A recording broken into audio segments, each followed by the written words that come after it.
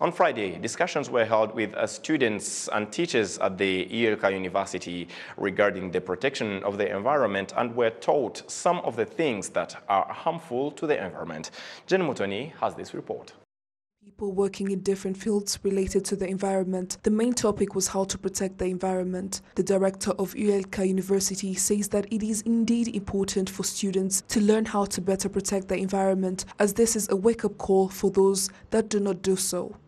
If only people could take it as a personal responsibility and create projects that are environment-related, as well as discussions among countries, the degrees Celsius of heat would definitely drop. Hence people living in better environmental conditions.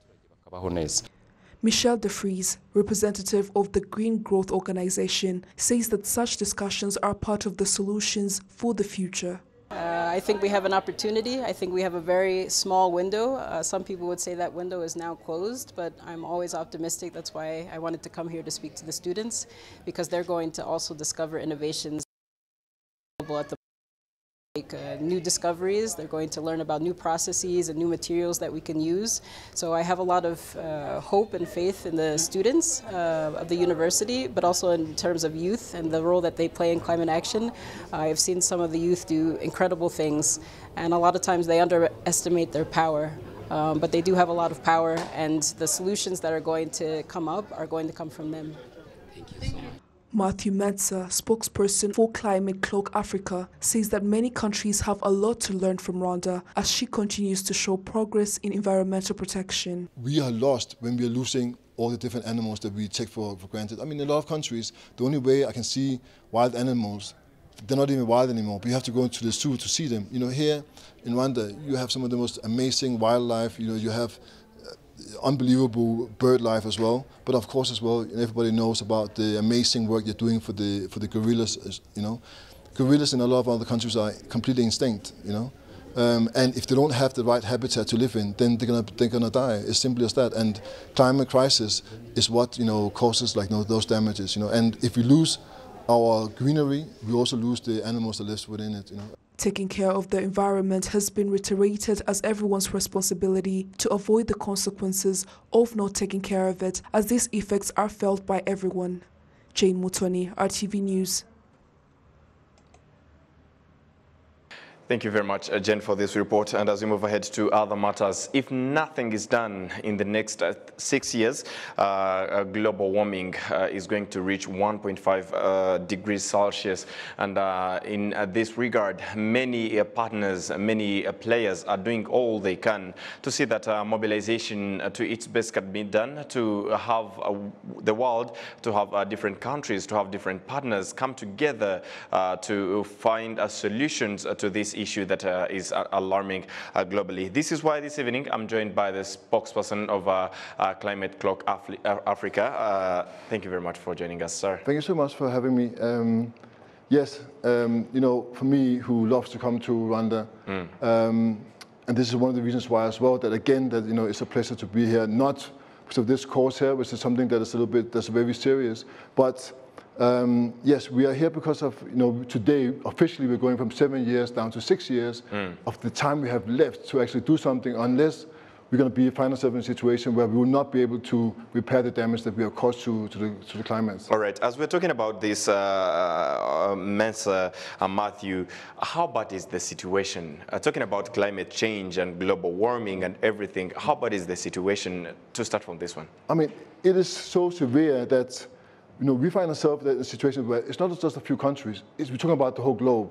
And that's why as well that you see now that we have much more flooding, we have much more drought, and it affects globally, because also it's part of what we have as well with the economy. And one of the reasons why as well that we thought it was very important to be here in Rwanda on this day, because it's happening all around the world on this day, which is officially the Emergency Climate Day. And the reason why we thought it's very important to be here is because Rwanda has really taken the step and shown how things can be done, what you can actually do to be able to combat climate crisis. And Rwanda is not only a role model for Africa, for the rest of the continent, but also for Europe and the other countries that's polluting much more than we could ever even think about. And you see as well, for example, this whole, with the thing that, you don't find plastic and so on. In Ghana, where I'm from, now that it's raining season, we are very flooded because there's plastic in the gutters everywhere, and it adds to the pollution, which again, a part of creating the flooding, and of course, the issues that we find ourselves with today. All right. We can say our backs are against the wall, and the clock is not stopping, it's moving, and the time is very little. What exactly needs to be done, and what are these necessary and important steps that need to be taken by different countries and different players towards achieving this that we're talking about, towards curbing down this issue of global warming? I think, what the important part is to ensure that you put the right policies in place. And not only have the right policies, but also have the people buying into those ideas and that vision that's coming out from government. And that's why as well, what it needs is very strong, very good leadership. And again, Rwanda is a role model. The leadership that's within this country is part of ensuring that Rwanda is so far ahead when it comes to fighting climate crisis. For example, as well, it's not a secret that if we don't have a good climate, it's going to affect agriculture, it's going to affect our nature and the whole ecosystem. A country like Rwanda that is so blessed with the most beautiful nature that you can imagine, and also amazing wildlife. You have some of the most amazing bird lives as well, here. And of course, everybody knows the story about the gorillas, which is something that a lot of countries cannot even show anymore. We don't even have gorillas in a lot of countries. But those things will be taken away, not because of due to anyone's fault here in Rwanda, but just because of the climate. So it's important that everybody else are chipping in and doing their part. And that's why as well that it's important that we all understand what we can do, each of us, and that's why as well today when we were at doing this event at the Kigali Independent University, which was absolutely fantastic. I mean, the students there were so informed and they were so passionate about it, and we had a whole auditorium that was full to the brink. And again shows the passion and the importance it is for young people to take part of this. And one of the key things as well is that what can we do individually? And that's as well, sometimes when we charge the mobile phones and we pull it out, turn off the appliances, turn off the lights when you're leaving the room, all these different things. And of course, for us who don't live in Rwanda, where you guys, you got it, but for us that lives in the other countries, don't throw litter around, don't use plastic, all these different things is something that takes into consideration. As we head towards the conclusion, absolutely, you started mentioning about it. Global warming is a collective issue, and not only one country can play their role and others do not. The problem is going to continue on the rise. What do you say about the partnership between countries actually all over the globe? And how can we really enhance this partnership and collaboration between countries so as to make it a joint effort to fight this issue?